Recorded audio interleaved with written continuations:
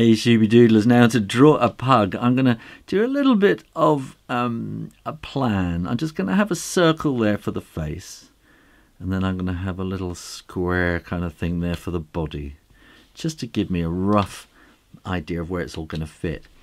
And I'm going to start off by drawing 2 triangles on each side, kind of like that, with slightly curvy edges, and then follow back up around the circumference of the circle like that.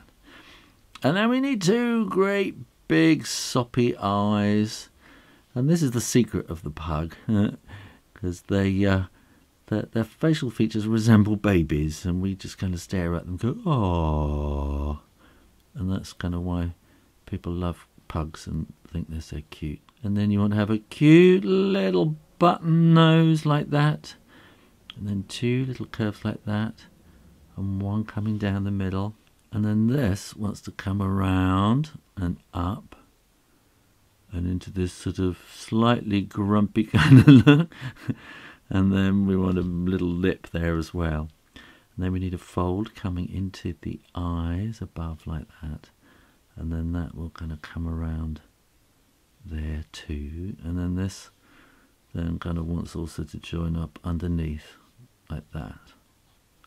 Now we want lots of folds and things going on, so we'll put a fold in over the eyes like that to make him look a little sad and lost as well, and a kind of curl around like that. And then put these other kind of folds and things in the top of his head, and then which isn't terribly smooth, so that's going to be slightly lumpy too. Maybe some little sort of spots around there, and maybe some folds just around the neck as well, and then that's going to come round into the tail and zigzag, zigzag, zigzag back to about there. And then we want to draw kind of haunches and down into, this is the ankle I think, and then paws like that, which will come up there, and then that's the whole hip part there.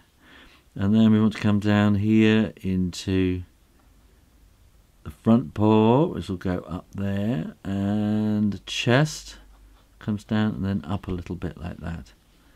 And then we can have another foot there, and we can have the back foot coming in like that. I used to draw these kind of videos on Draw Stuff Real Easy channel, and I'm doing these all on Mondays now, so make sure you are subscribed to the Shoo Rayner Drawing Channel, and you'll be able to watch these kind of videos every Monday. Draw Stuff on Mondays. And Sarah Koish asked me if I would draw this over on Draw Stuff Real Easy. I'm not doing any more videos on there anymore. I'm doing them all on here. So make sure you are subscribed to this channel. And we want to put some shading into the eyeballs as well there, and some shading into that one as well.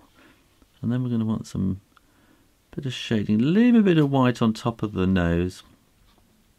And then we want some all the kind of way around here as well, and maybe a bit in there.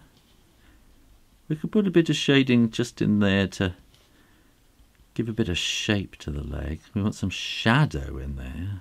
Some shadow there, a bit of shading there, bit of shading there too.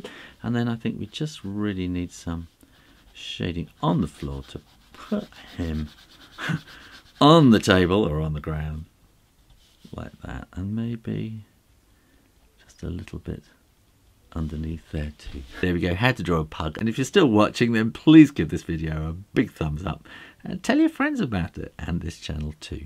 Thanks for watching, and you can support this channel and get so much more on my Patreon page. Click to find out more. Make sure you are subscribed to the Shoo Rayner Drawing Channel on YouTube, and in the meantime, keep drawing, drawing, drawing. Practice, practice, practice, and I'll see you next time. You take care now. Bye bye.